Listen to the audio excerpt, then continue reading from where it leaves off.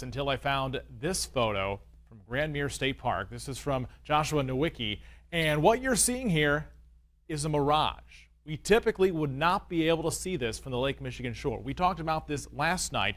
Conditions are right on the lake that we're actually seeing a mirage of the Chicago skyline. Very interesting here. Here's what's happening. This is a good example of a superior mirage. So Joshua was on the Lake Michigan shore. He was looking towards the west, and Chicago's beyond the horizon. Should not be able to see it. However, with the right conditions, we have an inversion. We have cold air near the cold lake water and some relatively warmer air above it. This will bend the image of that skyline back towards the viewer. And so typically we would not be able to see this. This image would be viewable from much, much higher in the sky. Chicago's beyond the horizon. Should not be able to see it. However, with the right conditions, we have an inversion. We have cold air near the cold lake water and some relatively warmer air above it. This will bend the image of that skyline back towards the viewer. And so typically we would not be able to see this. This image would be viewable from much, much higher in the sky, up in space.